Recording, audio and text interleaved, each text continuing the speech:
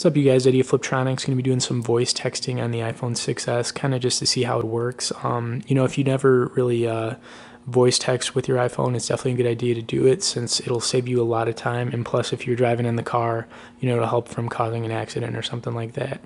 So whenever you have your text message app open, just click the little microphone, and then you can start to talk, and we'll see how it does as far as getting everything I'm saying.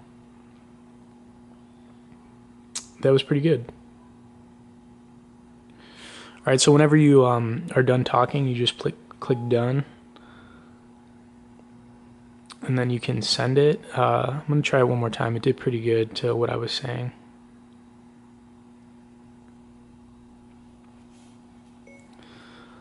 What's up? What are you doing right now?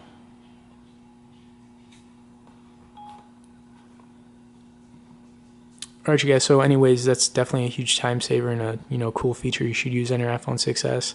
Thanks for watching this video, guys. Stay tuned for more, and be sure to subscribe to our channel.